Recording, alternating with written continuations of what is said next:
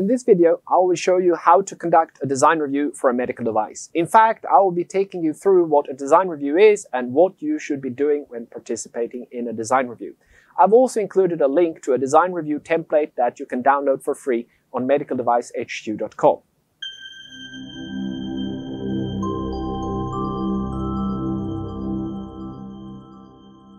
Hi, I'm Peter Sibelius, the founder of medicaldevicehq.com, and I've worked with developing medical devices for more than 20 years. This video comes from my online course, Introduction to Design Control for Medical Devices, that is available on medicaldevicehq.com/design control.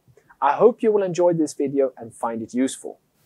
Okay, so let's start by looking at what the design review is. The design review is a documented, comprehensive, and systematic evaluation of a design to evaluate the adequacy of the design requirements, to evaluate the capability of the design to meet the requirements, and to identify problems. The most common way to perform a design review would be to have maybe 5 to 10 people gather for a meeting and go over the design, the requirements and status in general. Depending on the amount of available information, this could typically be a meeting that lasts between 1 and maybe 4 hours, but there are really no specific rules to this. So are design reviews valuable? Worth the time? Sure they are, or at least they should be. Stopping and taking a step back to see that you're doing the right things in the right way is an extremely valuable thing to do. You'd be surprised to see how often we just continue running in a given direction without really questioning what we are doing. Design review is an excellent forum to ask yourself exactly those kind of questions. Now, before getting too far, let's clarify a few things. Design review is the term coming from the QSR. In the ISO 13485, a corresponding term is design and development review. In this course, I refer to it as design review because I am lazy, and design review is shorter term than design and development review. Now, design review isn't the same thing as a steering group meeting. Design review focuses on quality, that is the design's ability to meet requirements. Steering group meetings may also include questions relating to quality, but they should also focus on the budget, resource situation, commercial requirements, launch plans, and other things relating to the business. Ideally, design reviews are kept separate from steering group meetings. The reason why I bring this up is that there are quite a few companies where the difference is not entirely clear and people are sometimes a bit confused on this. So how many design reviews should you have? The ISO 13485 and Quality System Regulation says that you should have design reviews at suitable and appropriate stages. There's actually no mention of any specific number of reviews. Therefore, we'll have to assume that the minimum number is 1 design review. Now, for most projects, having just 1 design review is not something I would recommend, because I do not think that it is appropriate or suitable to have just 1 unless it's a really small project. A more reasonable number would be a handful or so of design reviews. If you have a very complex product and many teams are working with different designs and develop processes that all have individual design reviews, there might of course be even more reviews than a handful, and that is okay as long as the design reviews are held when suitable and at appropriate stages. The design reviews must also be planned, meaning that we cannot have ad hoc design review meetings. The planned design reviews are supposed to be found in your design and development plans or procedures. If you're planning a follow-up design review meeting, you may plan that in the record of the previous design review meeting you held. It is still considered as planned.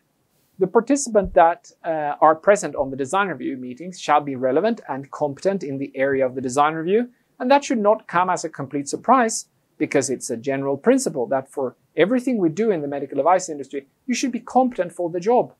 Nevertheless, it's emphasized that representatives of all functions concerned with the design stage being reviewed should be present together with any specialists needed. From a US point of view, there is a requirement that states that there shall be a person that takes part in the design review who does not have direct responsibility for the design stage being reviewed. Many times you will find that this person is referred to as an independent person. If you ask me, finding an independent person is a tougher job than having someone who is not directly responsible for the design stage being reviewed, as it is expressed in the QSR. But that's how it's usually named or phrased.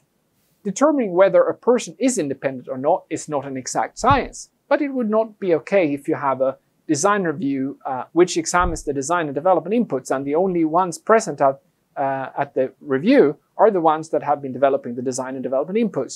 As a general principle, the independent person is also expected to be at least as competent as the people who have done the work that is under review. In a small company, you might have to hire an external consulting resource to find someone who is not directly responsible for the area being under review.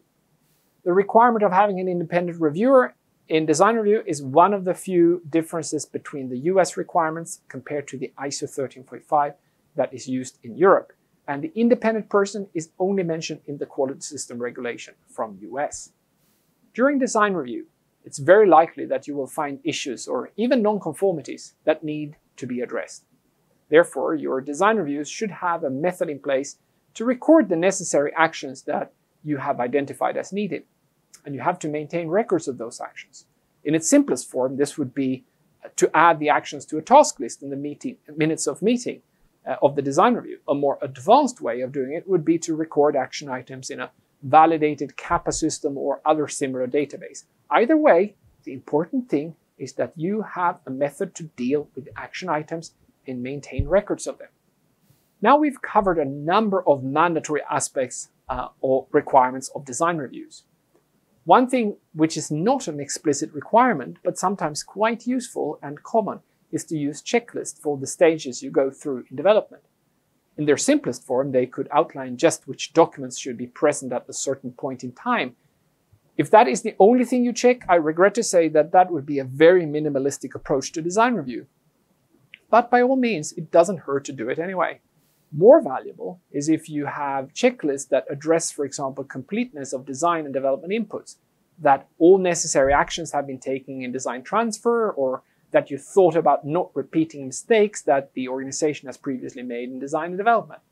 Now, I've seen really nice examples of such checklists where there are very granular questions to check, for example, that you are not using more different screw lengths than you have to in the design. Simply good engineering judgment questions to help you create a good design, good requirement specifications, or good design transfer results. As mentioned before, you need to maintain records of any open action items from the design review. But it doesn't end there. You need to maintain records of the design review in general.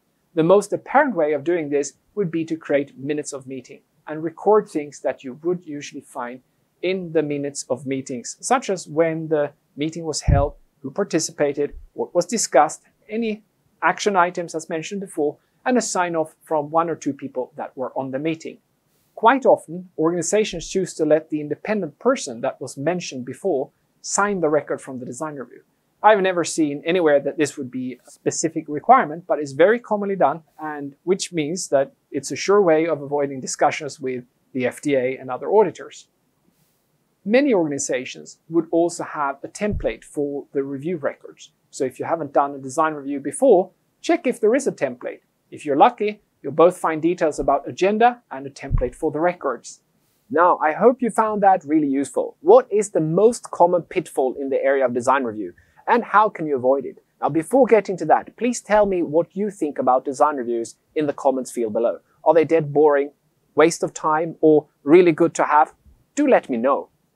If you want to learn more about design control, please register for my online course, Introduction to Design Control for Medical Devices, through medicaldevicehq.com, where I will take you through the process of how to develop new medical devices and maintain them in an organization where design control requirements apply, covering both European and US requirements. I will also introduce you to a number of tools which will help you work successfully and efficiently with design control. Then what is the most common pitfall in the area of design review? Based on my experience, the most common issue is poor or lack follow-up of action items. It could be, for example, that a project team identifies a number of tasks that need to be done within a certain time frame to continue the project going forward. They write out the things in the review record with people being responsible for doing the job and a closure date. And this date might be just a few weeks into the future, because ideally the things should have been done already in the first place when the design review meeting was held. After the meeting, people go back to the regular work and are stressed and under pressure, which is why they are more likely to spend time on solving what they consider to be real crises or sticking to deadlines rather than following up on things identified during design review. So the action items are left unaddressed, or people actually do close the open action items, and that's a good thing, but there is no follow-up showing that they actually did complete them. When an auditor comes to the company and starts looking at the design review records and finds the open action item, she or he will ask, so what did you do with that action item? And if there is no record showing that the action item was closed according to the plan, if you didn't get a nonconformity straight away, you would at least be looking at a good candidate for one, and that is something we want to avoid. So how can you address this? Well, my advice is that if you have open action items from a design review meeting, which you will have most of the time, I propose that you schedule a follow-up design review meeting within the time frame where you have the deadlines. So if something needs to be closed in 2 weeks, you have a very short session planned to follow up within those 2 weeks to say, yes, the open action item was in fact closed. Or if they weren't, you can document why and create an updated plan. The follow-up meeting can be a really short session. You could do it electronically or over phone. Just make sure you create records of the meeting, just as you would for a regular design review meeting.